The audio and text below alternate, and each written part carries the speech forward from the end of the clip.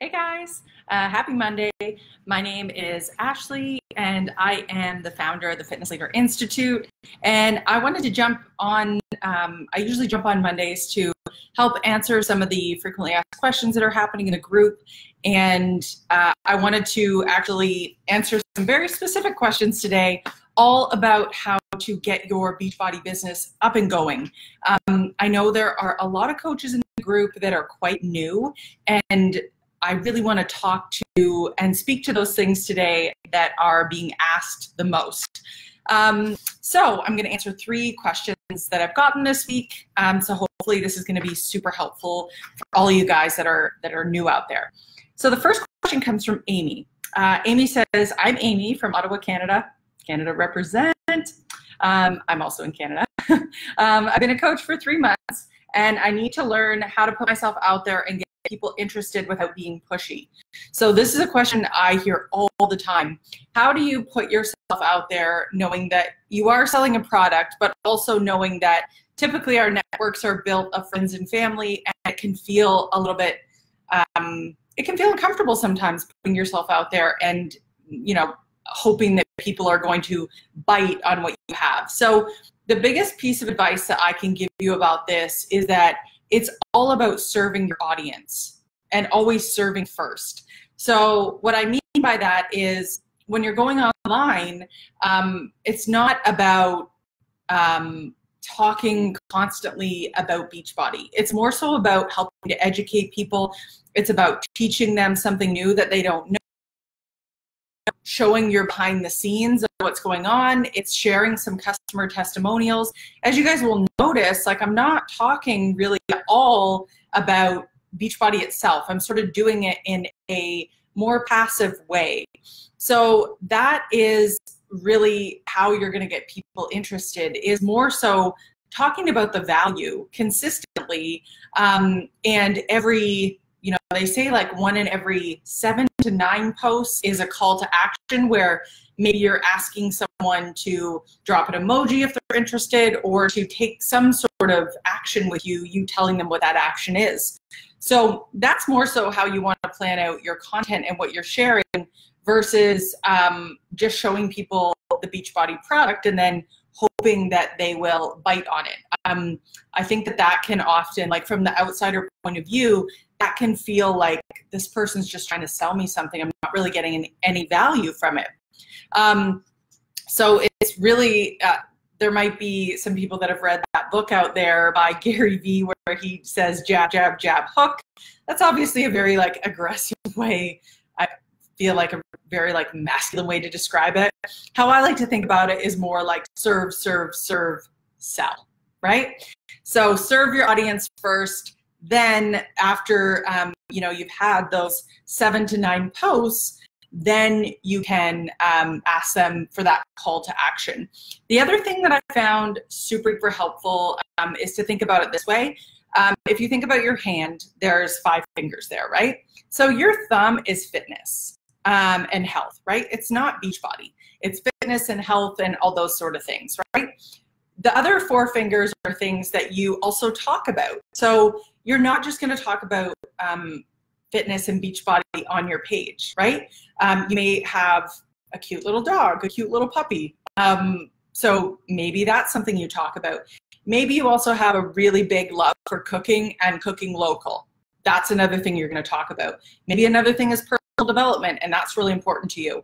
And then maybe the last one is gardening or do-it-yourself projects or something like that. So you really want to spread out the things that you're talking about, because people will really want to get to know you. And if all you have is fitness and they're not there yet, they're not going to be able to relate to you. And that's a problem when you're deciding, should I follow this person on social media or should I not? You really want to be able to provide them with an array of things that speak to your personality, not just one thing, because we all know, we've all been on a fitness journey before. If you're not 100% there yet with being into fitness, I'm going to be real with you guys. When I'm not feeling my best, I snooze people that are look at my abs, look at this, look at that. I don't want to look at that. I want someone that can relate to me, that is real. So I'm just kind of coming at it from more of a maybe your ideal customer sort of stance. Like if they're not there with their fitness, like then you got to spread out. It's got to be a buffet, right, of different choices, not just like one meal that they're ordering up. So maybe think about it a little bit that way. Next question I have is from Heather. She says, I'm from Louisiana and just became a coach last week. Would love to hear the best strategies for building my business for long-term success. This is a really great question, Heather, because I think sometimes what happens is people can get into you know, an online business like this, and they will go into it like, oh, if I will continue at this if I'm successful and if I see results right away. Well, let me be really real with you guys. Like when I first got like my first online business going, like it took a lot of tries at different things to figure out what it was that I think I was really passionate about and what I wanted to do. And like, if you're looking at this like, okay, I'm going to do it if it's easy versus I'm going to do it because I love it and I'll just keep working at it. Like those are two very different opinions. So I think first of all, like, got to be really real with yourself and know that there are some challenges that you're going to face no matter what. It doesn't matter how easy it is in the beginning, because no matter what, when you are doing something that you're learning, there's going to be opportunities to solve some different problems. So how are you looking at it? Are you looking for proof that it's not going to work? Because you're going to find it. Or are you looking for an opportunity that there are problems I can solve, but whoa, pinch me. Like this is my job. My job is to figure out like who connects with me and what sort of message do I need to put out there to find my ideal people. Like it's all about how you look at it. So I think first of all, you are just phrasing the question in really the right way. The best strategies for long-term success, because this is what it's about, right? Fitness is the long-term game. Like, you know, there's a lot of people out there that get into it and they're like, oh, I lost the weight and I'm good. Like, this is such a long-term thing. It's not just a one-hit wonder. People need support all the way through the process. And we've really got to be thinking long-term with our own businesses and how we put ourselves out there. So just had to get that out of the way. I'm off the soapbox onto the real strategies. So when I think about long-term success and what's really worked for me, I'll give you guys a super quick synopsis of my story. So I've been in the fitness industry for about 16 years now. And most recently, the last job I left, I was president of a fitness company in British Columbia.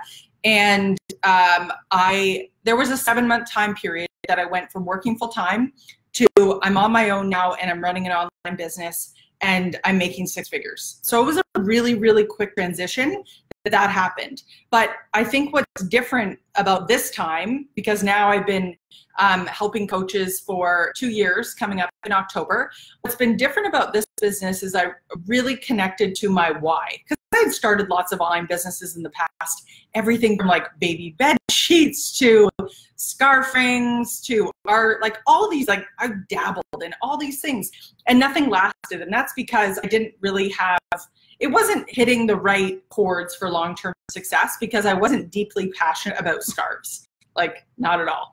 So I think first of all, long-term success really comes from that why you do what you do. Do you really love this? And where do you really, you know, you get that feeling when you help someone, if this is your thing, like you get that feeling of like, I can't believe someone is paying me to talk to them about fitness and how I changed my life and how that's going to help them. Like that's got to be there first. Your values, I think, really have to be aligned in the business that you love doing this, because when you love doing something, you'll get through the tougher things, because every business requires actions that sort of make us uncomfortable at times. So I think that's the first thing, really making sure you're doing it for the right reasons. The second thing is coaches do one of two things. If you have 2 coaches starting off, one of them will look to what other coaches are doing and they will feel like I've got to replicate it 100%. And they have those training wheels on and they keep doing those same things without really defining their voice, who they are, and what their purpose is. The other coach, the one that I see become really successful, is in the beginning, yeah, they need those training wheels. They start off with sort of, you know, their mentors and the people around them, maybe done for you posting plan. They start off like that, but their goal is to find their own voice and find out why they're different. I think a lot of people maybe they feel like a bit suffocated, like in a sea of sameness, like every coach is doing the same thing and I've got to keep up with this. And what starts happening is you spend more time watching what other coaches are doing on social versus posting for yourself. And of course, that is a recipe for feeling I'm not good at this. It's not working for me. I don't have my own following. And like that, like ninja in your head starts turning in the wrong direction. So that is not the path to success. Like a long-term success strategy is stop following other people and what they're doing. If you put that time into your own content, serving your own audience, and think about why you're different. Like, don't be stuck in this mentality of like, well, I'm not as fit as I want to be. Like, tell me why you're different than other coaches out there. Like, I'm still in the middle of my journey and I've been trying a long time to get there. So I really deeply understand what you're going through too. Like, that is a differentiating factor. That is something that people will pay attention to. Not the same old, like, I'm fit. Like, look at me, look at my abs. I work out 5 days a week. Like, anybody that's not exercising, they don't care. They want to know, how do you, like, for example, if there's someone that likes to have wine, how do you manage wine in your routine when you are on a weight loss path or you're on a fitness journey? Like, talk about the stuff that may not seem, you know, in the fitness world really catchy, but I'm telling you, on the outside, for all those people that want to live a really real life, that stuff is really cool and really important. So don't be afraid to pull out those strengths and really like lean into those things that really stand out in a world that there are a lot of coaches that maybe you see on the daily. I think the last thing about that is just really remember, like, when you start engaging with fitness coach stuff, like other fitness coaches, your feed is going to be full of it. I had a conversation with my therapist about this. I was like, I'm telling you, I feel horrible about myself. Like, I haven't worked out today and I'm seeing all these coaches, like, they've just been working out. Well, here's the thing. Like, if that is what you are inundated with all the time, like, this is what I had to do for myself. I had to take a step back and say, look, like, I can't start my day with social media and watching what other coaches are doing, because I'm just going to feel bad that I haven't gotten up at 6 a.m. and done my workout. So that is something that you really want to, you know, take into consideration, how you start your day, how you are showing up, because it can really kind of screw with your brain if you don't think about that. Okay, so last question here. I am going to talk about Ashley, another coach named Ashley. Hi, Ashley. I live in upstate New York. I've been a coach for a few weeks and I'm hoping to learn how to get people to join my team and see others crush their goals. Okay, cool. So let's just talk about recruitment here just for a second when you are a new coach wanting to recruit other coaches. So one of the best tips I can give you about that is keep mining out who you are. Like, the more that you put yourself out there as being like who you really are, like if you're like a tatted up, like badass girl, like Gretchen, my girl Gretchen out there, I will tag her in this post actually, because she is just like blowing me away. Her realness, her like real mom life stuff.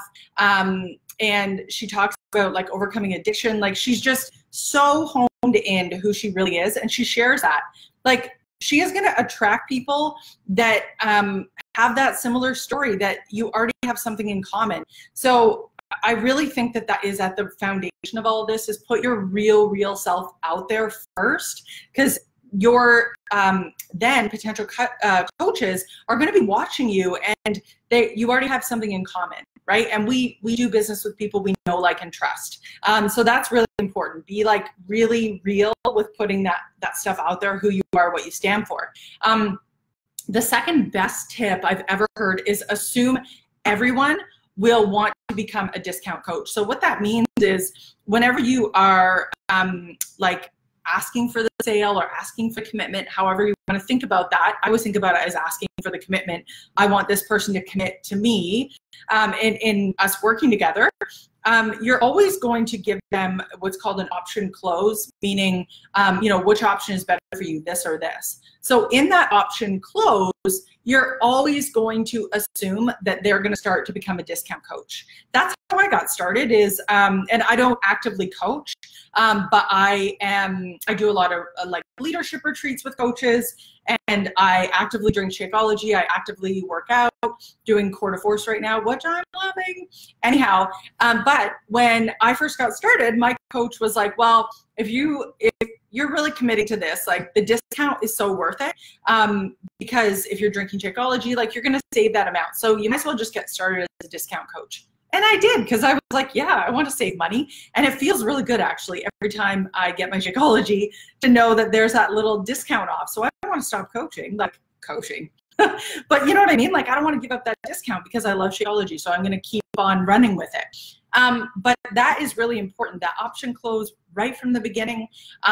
If you need some scripting on this, like I would definitely recommend talking to your upline about it and see if they have anything. Like sometimes like your upline will have something very specific they use. But if this is something you guys are like wondering about, just drop it in the comments and I can definitely put a freebie of some sort together for you guys. So yeah, so those are the 3 questions I wanted to answer for you guys today. And so on Mondays, I'm going to come on live and answer any of your questions. So you can definitely post your questions here for me to answer next week. And on Thursdays, I'm going to be doing a quick tip episode. And what that means is I'm going to be taking you guys behind the scenes and showing you how to do something on your, might be your Facebook page, might be on Instagram. It just might be something that has really helped me in my business. So this week, if you haven't checked it out, make sure you go back. I dug into how to get the right language from your ideal customers and like surveying your audience. Because I hear that all the time. People are like, oh, I'm not getting engagement. Well, you probably don't have the language your ideal customers use. So that video is going to speak to that. Other than that, guys, I hope to see you if you've joined the monthly marketing strategy. We are starting up for September, and that is coming up. So super excited about that. It is, there's a bunch of new stuff happening. I'm not sure how familiar you guys are with the marketing strategy, but I create done-for-you posts, which is great for new coaches, just getting their kind of footing with it. And then coaches that want more hands-on, like they want an email series, they want challenge posts, all that sort of stuff. The challenge posts really focus on taking challengers and turning them into coaches. So all that stuff is available. If you guys have any questions, so happy to help. Thank you guys so much for tuning in, and I will see you guys on Thursday when I come back live with a quick tip. All right, guys, have a great week. We'll talk to you soon.